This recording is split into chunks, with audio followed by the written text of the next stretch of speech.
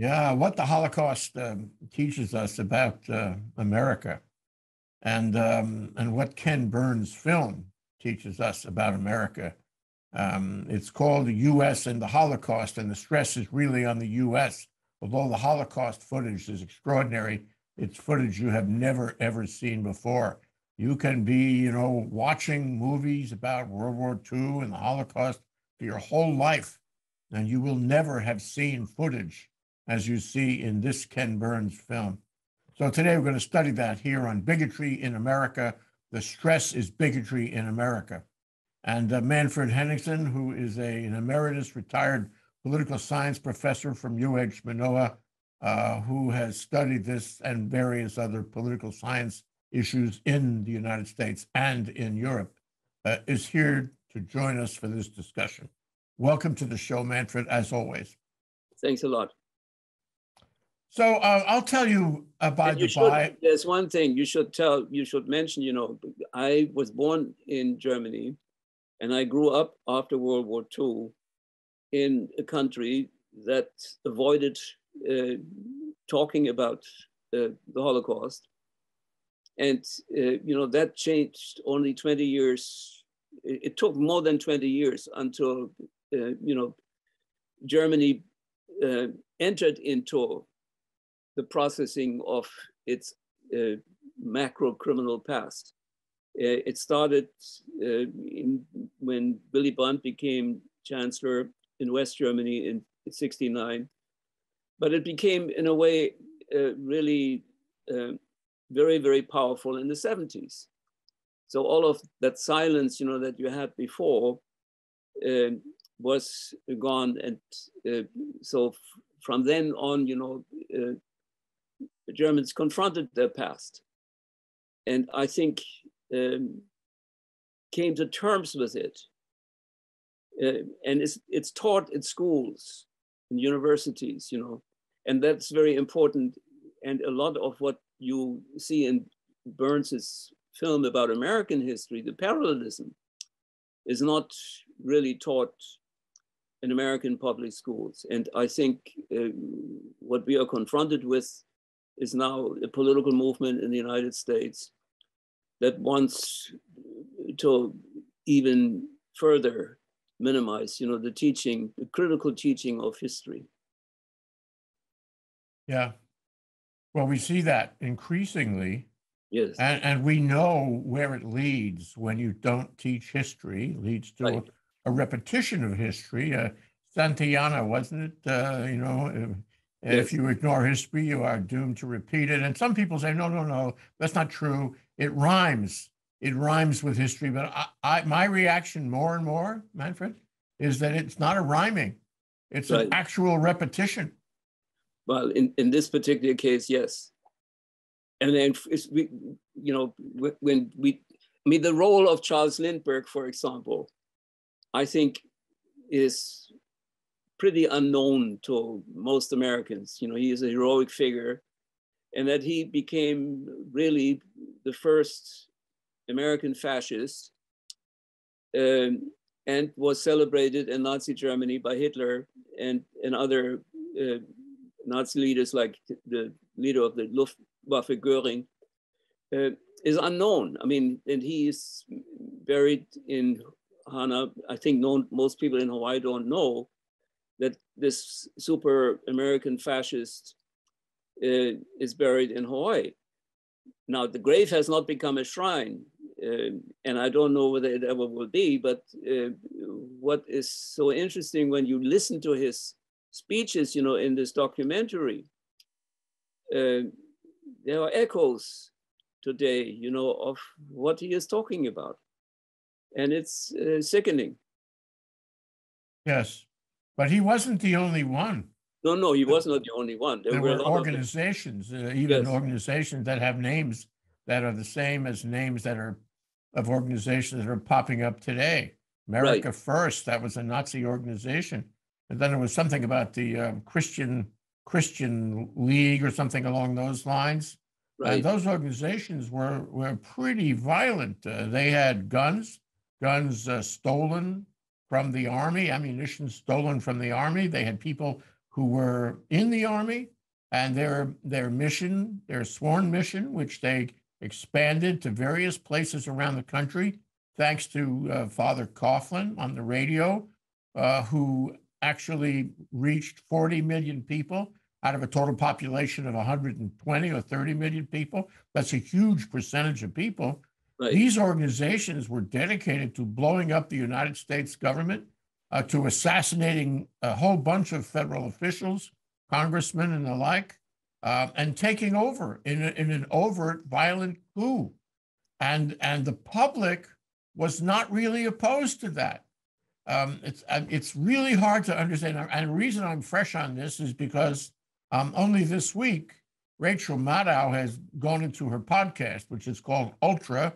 I recommend everybody take a look at it or listen to it because it's historic. And she describes these events in the 30s and especially 1940 in great detail, and talks about these organizations with some degree of detail and accuracy. And it's well worth knowing because, just as you say, it's repeating itself. Right. Well, I mean, what is so remarkable about American ignorance, historical ignorance, is that they are not only not aware of this fascist past, but the racist past, that is connected with the legacy of slavery, the anti-Black racism. And when you see these parades of the KKK in New York and in other cities, in the documentary, it scares the hell out of me, because you have signs of that today. Despite the fact that you could say, a lot of progress has been made in the area of civil rights, but nevertheless, there is a level of racism that is that goes very deep and has not been taken care of. No. So what you have is not only, this fascist, the anti-Semitic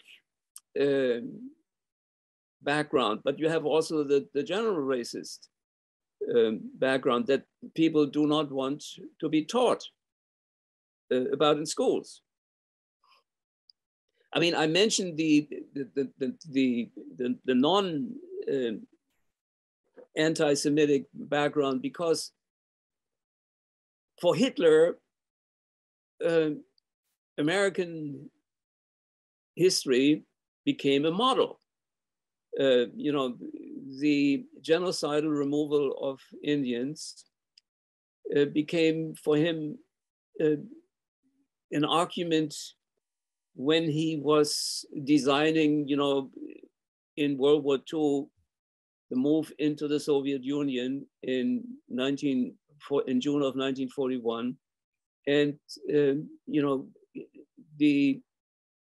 trying to conquer the agricultural core of the Ukraine and Russia. So he used openly, references to the way the United States, took care of the native people and removed them or killed them. Now, the other thing is the Jim Crow laws, the race laws were used by the Nazis as a justification for the Nuremberg laws in 1935. I mean, you have a book by James Whitman, which was published in 2017, Hitler's American Model, the United States and the Making of Nazi Race Laws, in which he shows the parallels.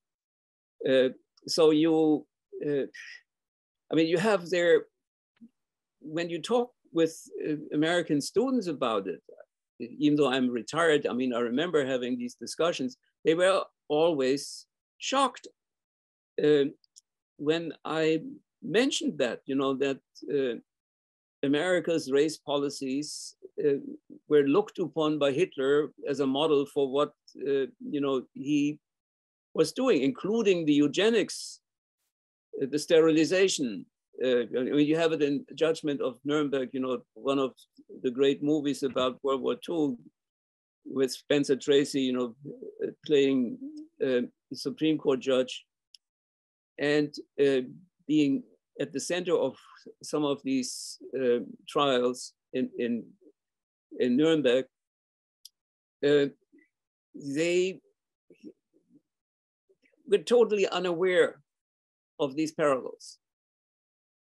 Well, it was a race, wasn't it? I mean, in the sense that, and I'm speaking now of the Ken Burns episodes, that Hitler wanted to keep this quiet. He didn't want people to know that he was right. Running a big death machine, and he was dedicated to killing every single Jew in Europe. And in fact, the killing was way ahead of where American observers thought it was. And right. by the time you know, he finished, Hitler had actually killed 2/3 of the Jews in Europe. That's right. a lot of, that's millions and millions of people. And in the U.S., the general perception was, yeah, there was some articles in the newspaper, Herald Tribune in New York, talking about maybe 2 million, when in fact it was 4 or 5 million. Right. And so, you know, what happened is Hitler won the propaganda game. He lied about, and he didn't tell anybody about the killing machine. And in the U.S., we were oblivious and we didn't believe it.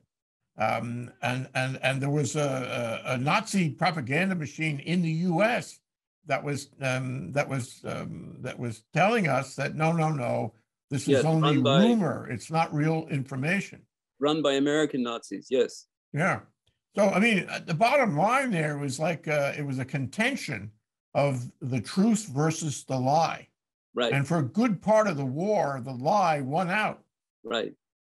And there were, you know, all kinds of people, you know, who did not counter this lie. You know, when you think, for example, of the story with the American State Department, but the same applied to the Foreign Office in London, you know, to deny extra visas to German and Austrian Jews, even though these, I mean, they could have submitted, they could have gotten visas, but the resistance within the State Department and in the Foreign Office to helping them was absolutely amazing. You know, now whether that was simply a bureaucratic behavior or whether they were anti-Semitically influenced as well is not completely clear. But I think there were a lot of anti-Semites working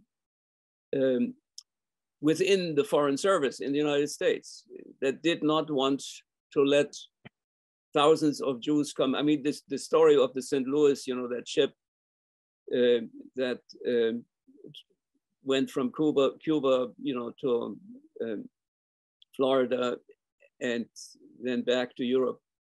Now, most of them did not end in Auschwitz or any of the other death camps.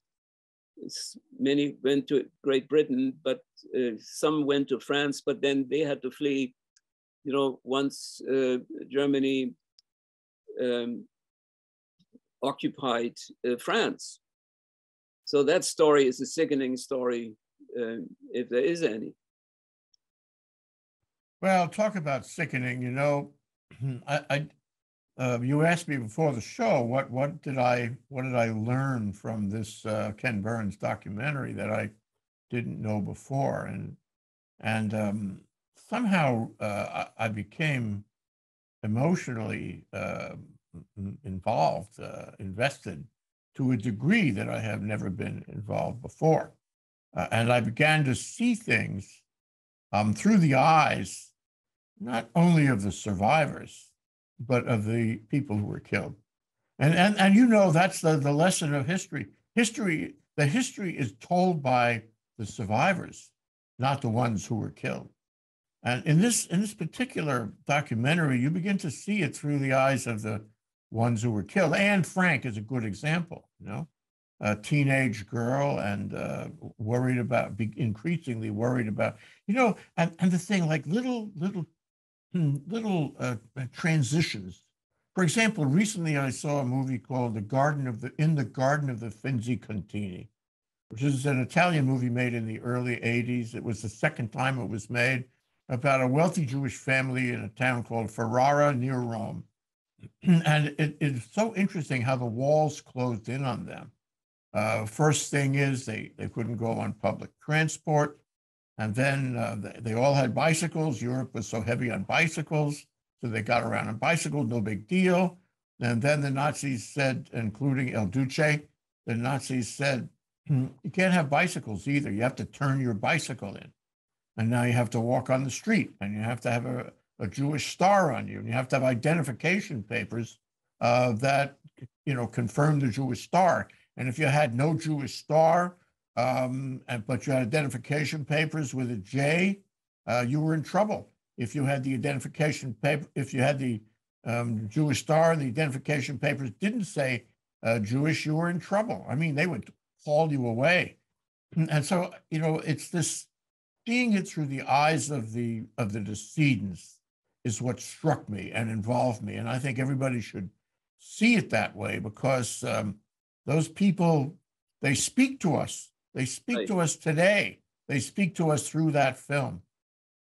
No, absolutely. I mean, you mentioned just the J. That was a demand by the Swiss and the Swedish government. They asked the German Foreign Service to have Jewish citizens get this J stamp in their passports. So it was a request that was issued by the Swiss and the Swedes, to identify, to help their pass control to identify people. I mean, this sickening implication, of governments in the sickening bureaucratic involvement, of the Swiss and the Swedish government in facilitating, this has also not been known. Yeah. Well, let me ask you a question. It's slightly academic, but I've been thinking about it. That they say the 20th century was really rotten. We had World War I, in which millions and millions of people died for no good reason. We had, all this bigotry in the 30s, getting worse and worse. And I don't know if you can say that FDR saved us by, what he did during the war, but it was getting pretty bad. And then we had World War II, in which millions of people died, and there was a lot of lying and propaganda going on, and a lot of genocide going on in the cruelest, most mechanical way imaginable. And of course, this film helps us understand just exactly how cruel it was to people. So the 20th century really, it doesn't stand up very well as an enlightened period for the benefit of humanity. Even those moments where it seemed to be enlightened, I'm not sure you can say it was. Now, here we are in the 21st century, which is revealing itself. 2022, 2023, and we like to think that this country is enlightened, and maybe for part of the time in the 70 years or so since World War II, it had been, relatively speaking, enlightened. But is there any, this is my question, Manfred, is there any good reason why the 21st century can't turn into a disaster in the same way the 20th century did? Look, I had a colleague, Rudy Rommel, who published 5 studies on what he called democide. He didn't like the ethnic connotation for the mass killings that took place in the 20th century. And he, for that reason, used demos instead of ethnos. And he said in the 20th century, 160 million people were killed in non-war activities. So he did not include the war casualties.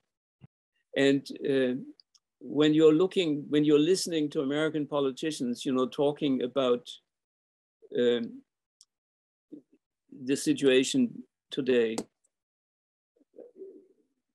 it's as scary as it was in the 30s.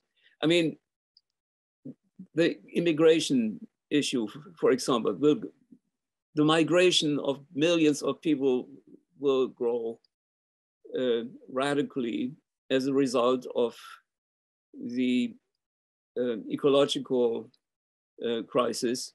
So what you have, at the southern border in the United States, you have at the borders of all developed countries in Europe as well as in Asia.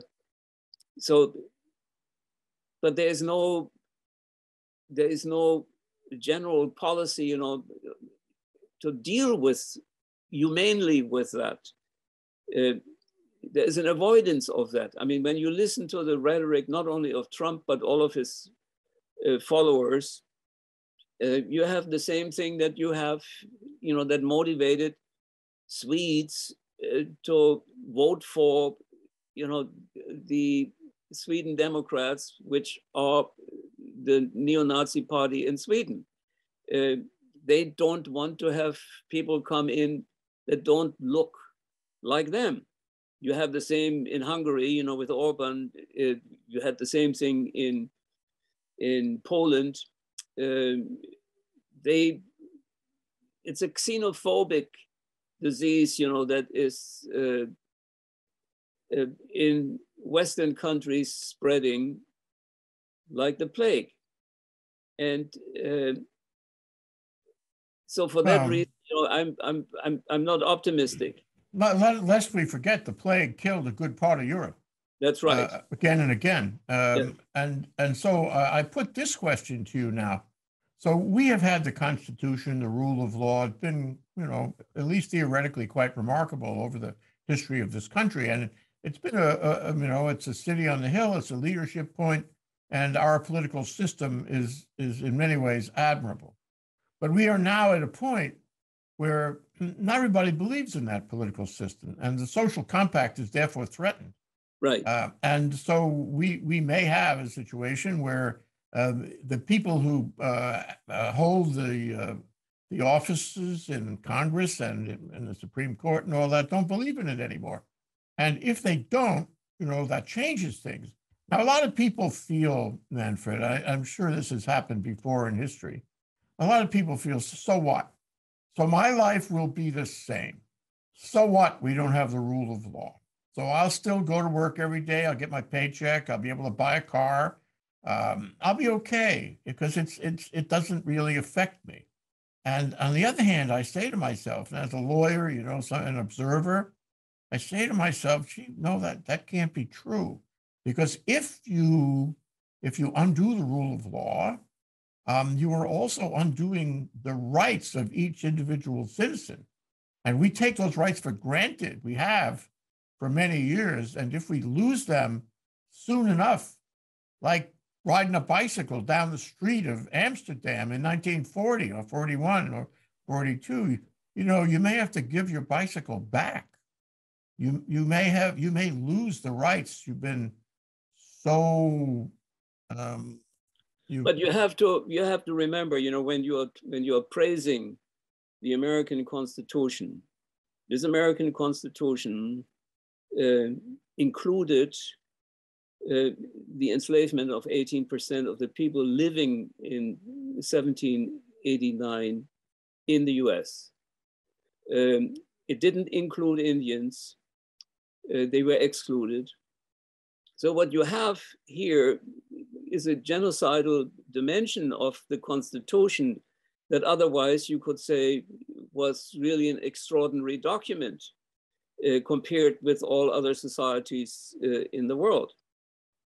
So when talking about the United States, when praising it, one always has, to remind oneself also of these deficiencies that were there.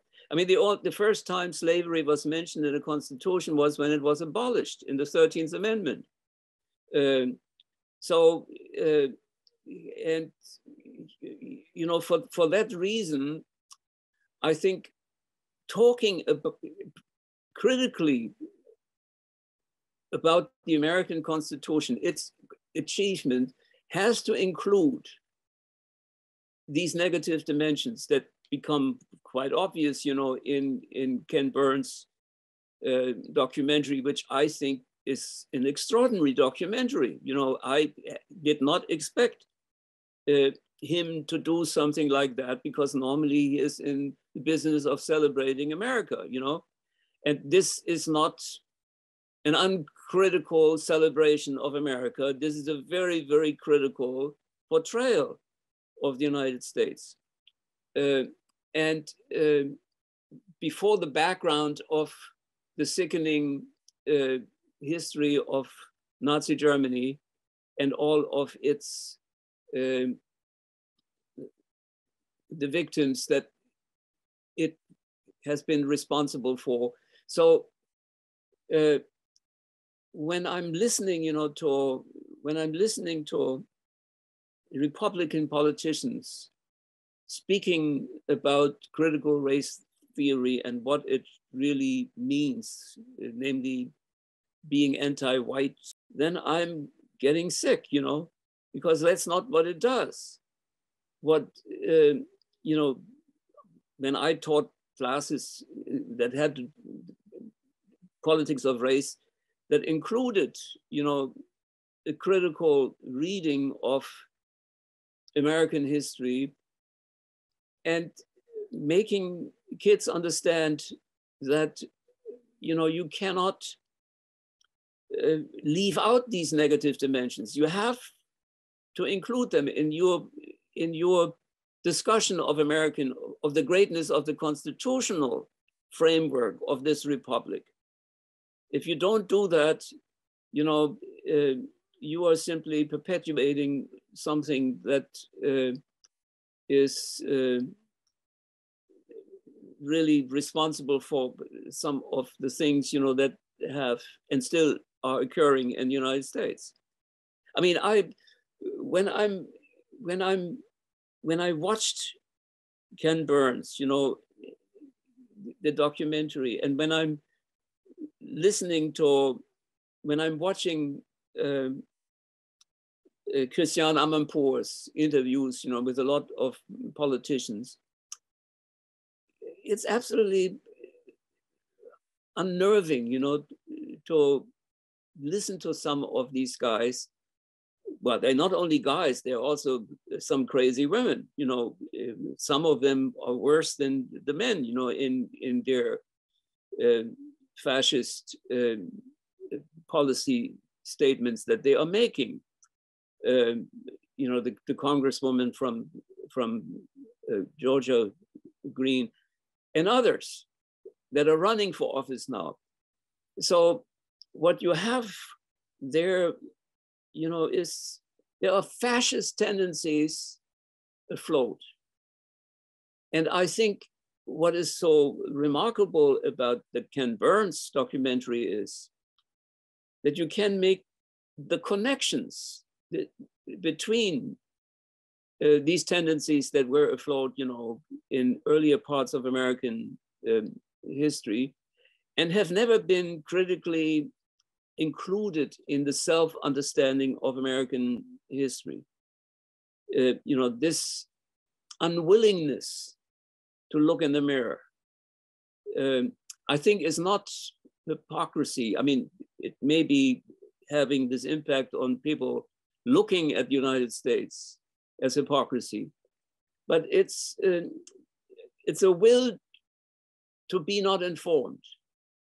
And is it related to American exceptionalism? Yes.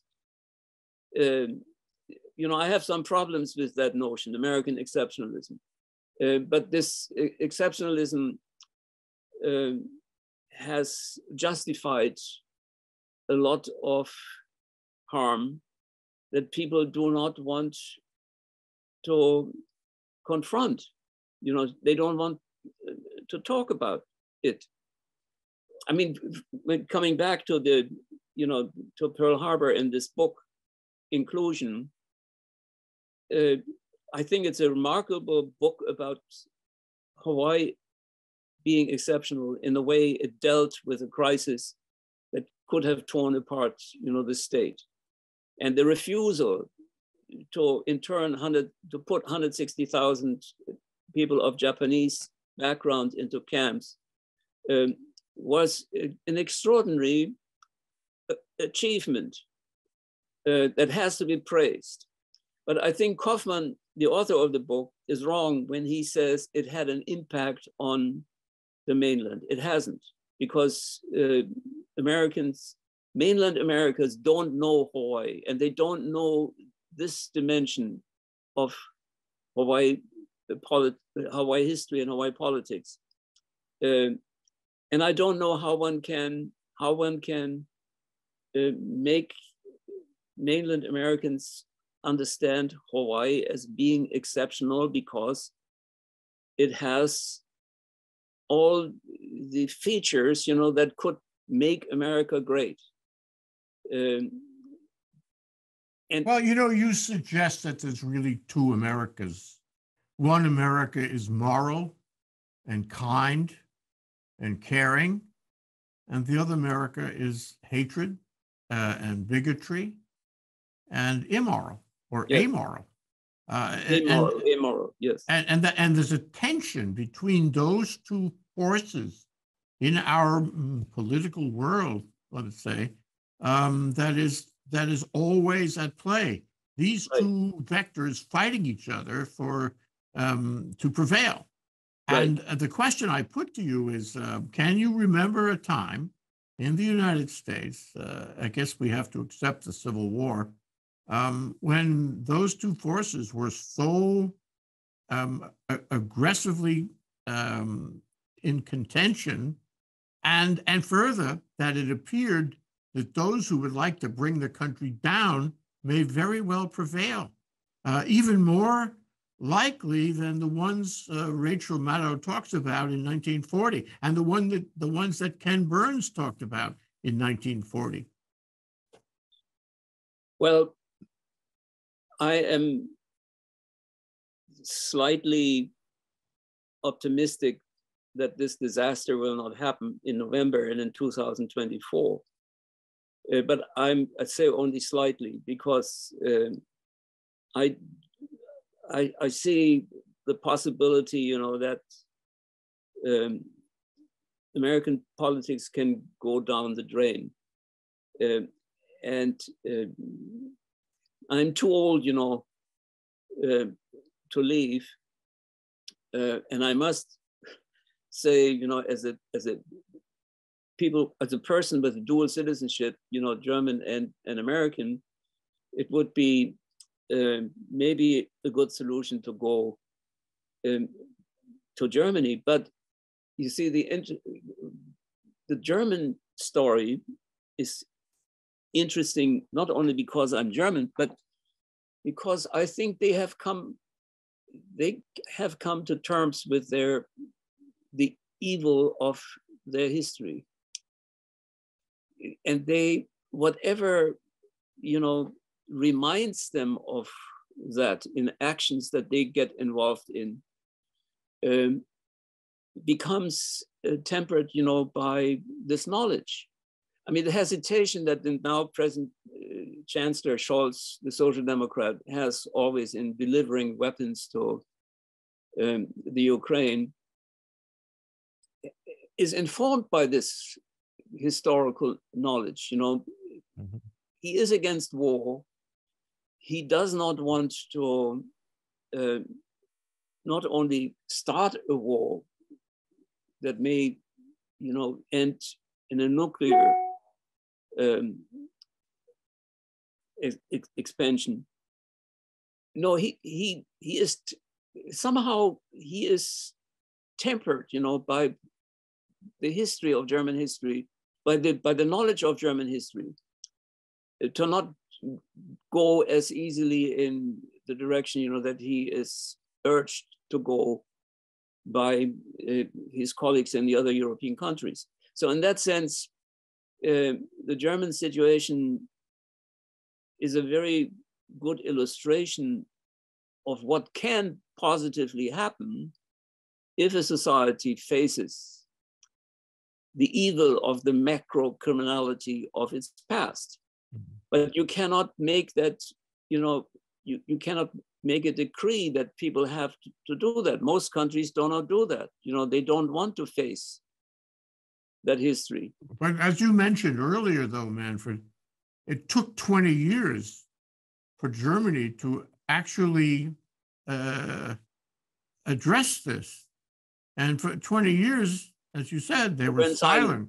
Yes, I grew up in silence. That's a long time. And if you say that right now, we in this country have a pervasive level of ignorance, willful, even intentional ignorance, it would take a generation at least to correct that in the schools and among the population in terms of education. And so that's why, among other things, that's why this Ken Burns movie is so important, because it talks truth to power. It talks truth to ignorance. Yes. Just but as remember, the German story is different in one respect too. Germany got bombed twice in the 20th century back into sanity, in World War I and in World War II. And these experiences are part of the German memory as well. So in that regard, and you could say the sanity that Germany, signs of the sanity that it showed, political sanity that it shows today, was that it became sane was as a result of Germany being, after the war, occupied by the four powers. Hundreds of thousands of troops were staying there, from 1945 to 1990, when the unification took place. So Germany had the luxury, to grow up and get out of that denial, the silence of denial, because the forces that may have wanted to prevent this reckoning with the history to come to occur, they were contained by the occupiers, by the hundreds of thousands of American, British, French, and Russian troops. Germans could not take it out on each other. The same, you could say, happened in Japan,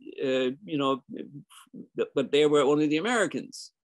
You could have gotten a civil war in Japan after August 1945 easily.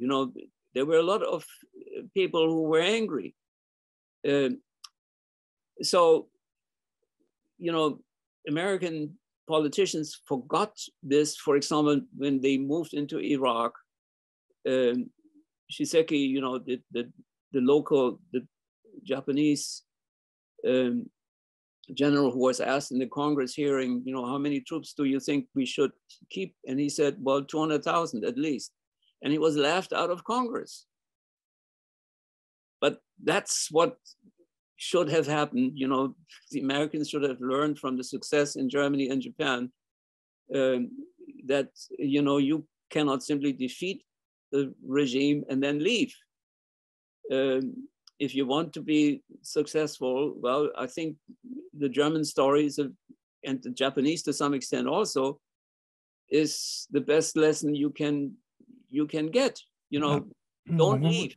We don't have that. We don't have that. We have a disintegrating civil society, a disintegrating democracy, and we don't have anybody to tell us that. And as a result, in my opinion, accelerates the disintegration. But let me. We're almost out of time. We are out of time, Manfred, and I just want to ask you one question, if you could address, and that is, so here we have this Ken Burns film, and we have the Rachel Maddow podcast, both historical, both dealing with what happened in the 30s and the 40s, and to some extent after that, immediately after the war, in this country as a historical study. And the funny thing is that that comes now. It comes now. It comes at a time when our democracy is clearly under threat and disintegrating visibly. Is that, do you think that's a coincidence? Or is this something that was intended by both of them in order to teach us, just as you say we need to be taught? You mean both of when? What do you mean both? I mean, I don't know. Ken Burns episode and Rachel and Rachel Maddow's treatment of the history of fascism in the United States in the 30s and 40s. You know, I wondered. I mean, I did not expect Ken Burns' documentary be what it really is: an incredible achievement, intellectual achievement, and being honest in a way that is absolutely remarkable. So one would have to ask him. I don't know whether that was intended. That was the motivation.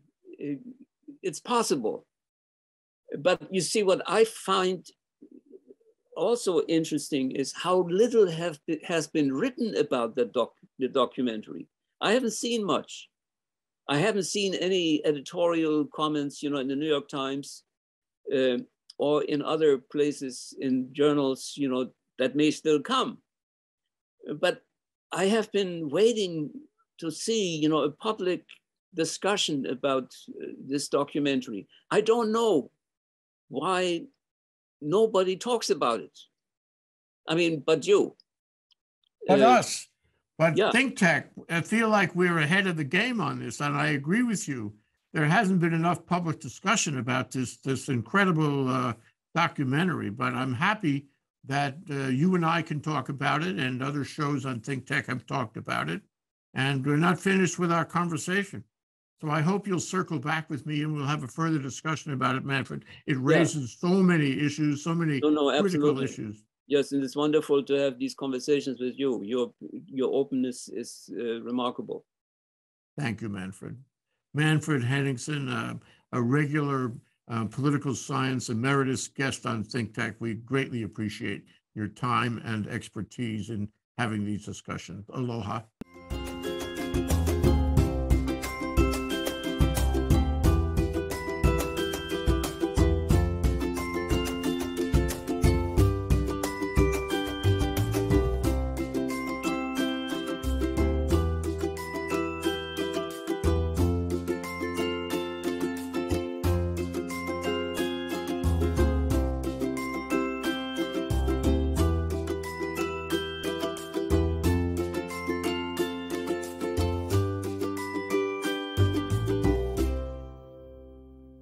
Thank you so much for watching ThinkTech Hawaii.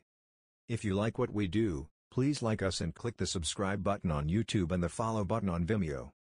You can also follow us on Facebook, Instagram, Twitter, and LinkedIn, and donate to us at thinktechhawaii.com. Mahalo.